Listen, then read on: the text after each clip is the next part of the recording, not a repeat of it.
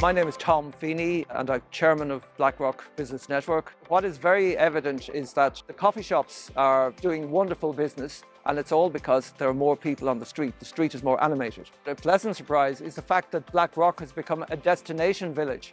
People come along the necklace of towns, they come along the CMR, the coastal mobility route, all the way from Sandy Cove right into Blackrock village. So my name is Bob. I'm the owner of the Triggerfish Cook Shop here in Blackrock. When I opened the shop 5 years ago, we had a lot of locals, a lot of businesses, but now there's been a marked difference in people visiting Blackrock. They come from Dún Laoghaire and they use the coastal route, and you especially see it at the weekends with all the bikes around. They come here for coffee. It's a place, it's a scene. What surprised me most about the mobility route is how quickly people have adapted to it and how many people have actually started using it. It's safe, it's away from the traffic, so people are very confident in using it.